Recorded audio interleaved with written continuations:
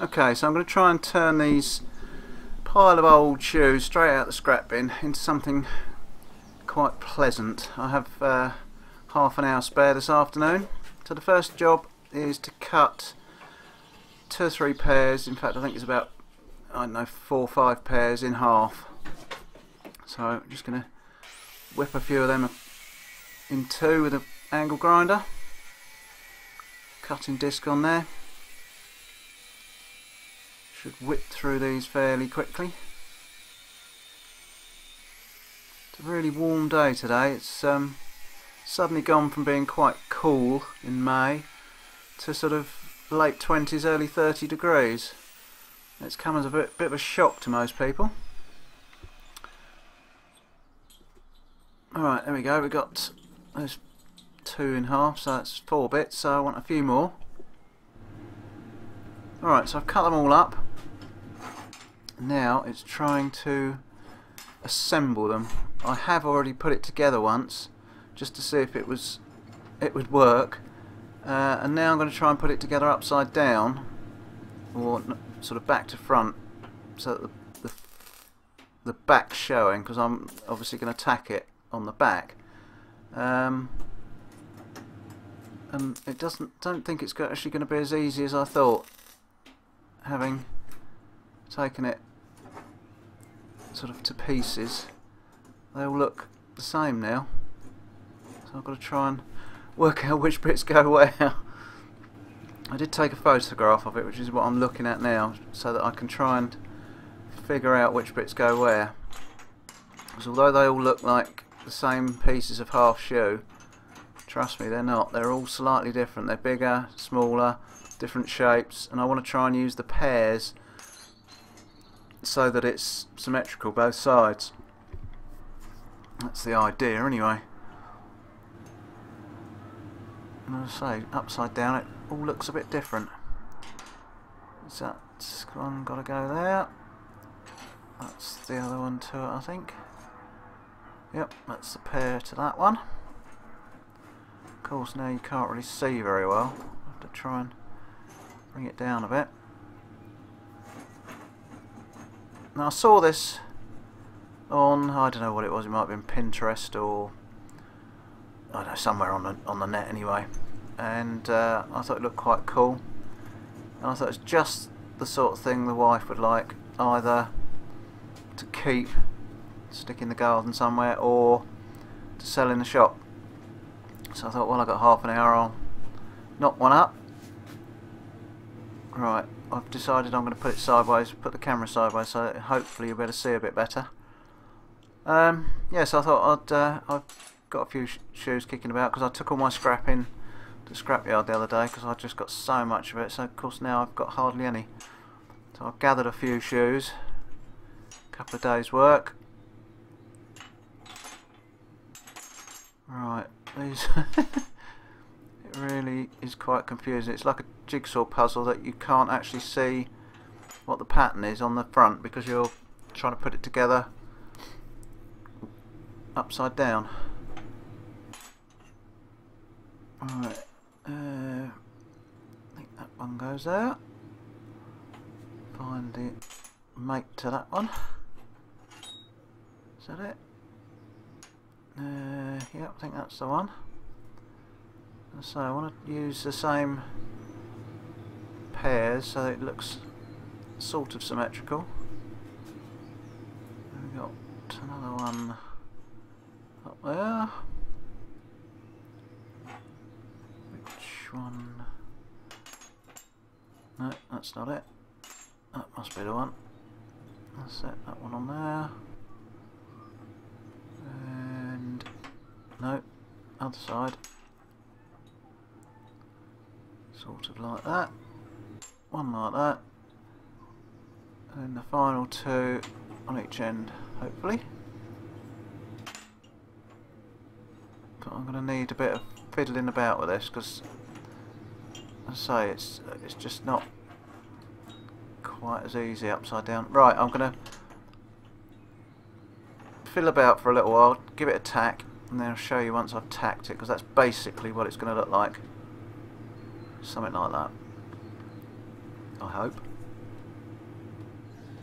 Right, I tacked it all up just on the back, put a few tacks. That's sort of it. Not quite sure about the wings bit, but not too bad.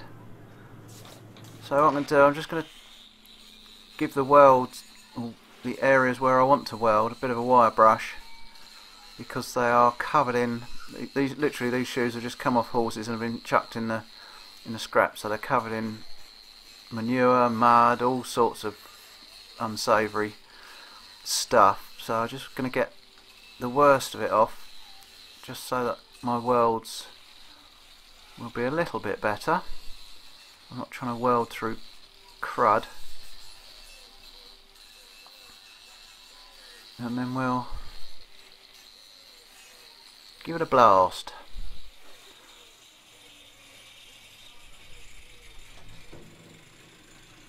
Now I'm only going to tack. I've got a broken one there. I think I better start with those ones. I'm only going to weld it on the back. Basically just for looks. It's going to be plenty strong enough. I've got the welder turned up pretty high. Get a bit of penetration, and I don't think we're going to need anything on the front. It's not like it's going to be pulled about, mauled all over the place, or, you know, used like a tennis racket or something. It's purely for decoration, so some decent welds on the back should sort it. So we're going to get a few of them in. I think the wife will quite like this. It's right up her street. It's the sort of thing she likes. Anything like this. And I'm still making trivets for her, like they're going out of fashion. The horseshoe heart ones. Every time I get 5 minutes when I'm making my shoes, I'll knock up a couple. She can't sell enough of them. So it'd be nice if I was getting some money out of it.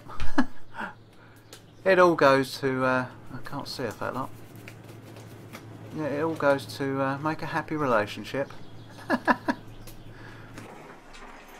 Right, I think we've got a few more to do on this side. It actually hasn't taken all that long so far. The hardest bit was figuring it all out. Trying to sort of get the right size shoes for the right bits. I've used shoes of varying sizes. The ones running up the middle are fairly similar. Oh, bugger. Run out of wire. Okay. Let me go and put another reel on, and I'll come back when I'm up and running again. Right, that didn't take long. Just get you back so you can see, because I had to move the camera to go around the back and put new wire in. 15 kilos of wire doesn't last very long these days. I've been doing so much welding for a friend of mine with those jugs and the moulds and all sorts of other things, doing a lot of welding recently. And it goes nowhere. Still, it's pretty cheap, so can't complain.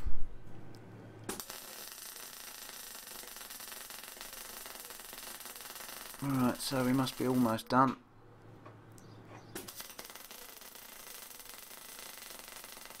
I'm still waiting for bits for the grinder job. If you've been watching other videos of mine, you'll know I've started a series on a grinder build. I was hoping that the laser cutting would have come today, but it hasn't turned up, which is one of the reasons I decided to quickly knock this up before I went home.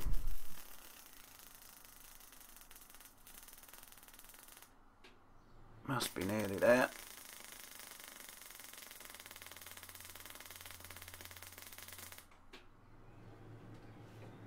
Couple more, I think.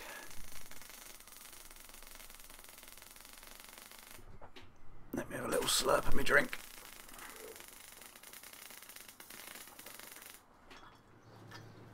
Oh, that's better. Right. That must be almost it.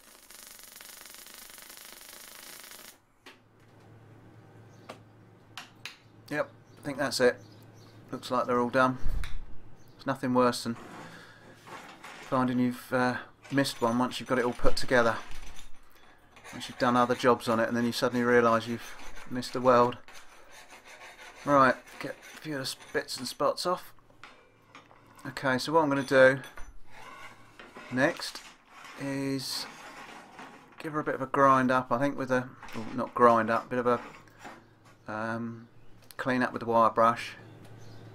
Try and get the worst of the muck out, because the fullering, the groove in the shoes is full of muck and all sorts. So let's get the wire brush out and see if we can get some of that off.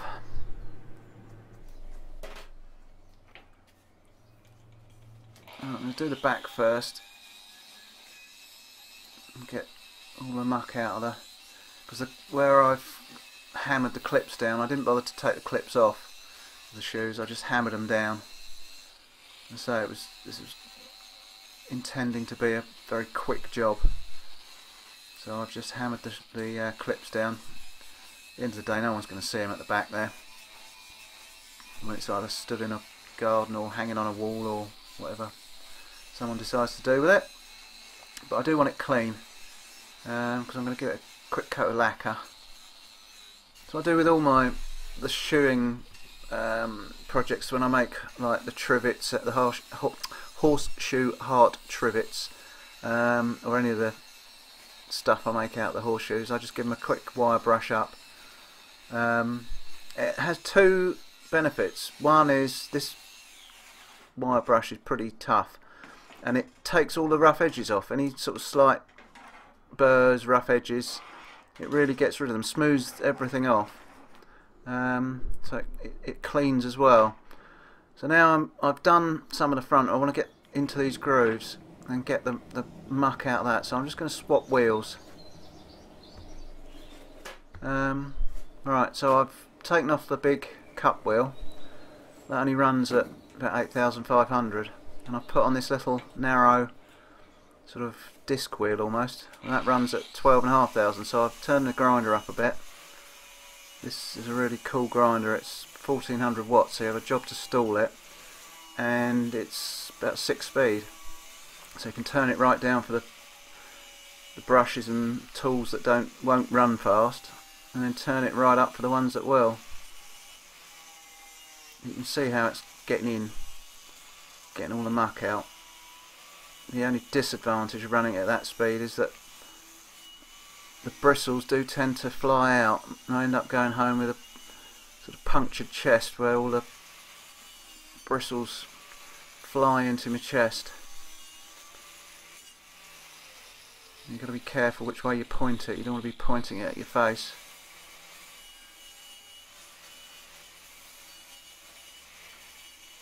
That gets in there quite well. It obviously doesn't get all of it out because there's nails still in there, and there's clips in the way, and there's, you know, studs in the way and all sorts of things, but it gets the worst out, and it smooths it off, and like I said before, it just gives a nice finish. So there we are, quick coat of lacquer. It's not the best in the world, but it's my first attempt. If I ever do another one, I might make the shoes slightly different shape. Might actually shape the shoes before I put it together. Anyway, that's for the future. There you go, I think the wife will like that. Thanks for watching.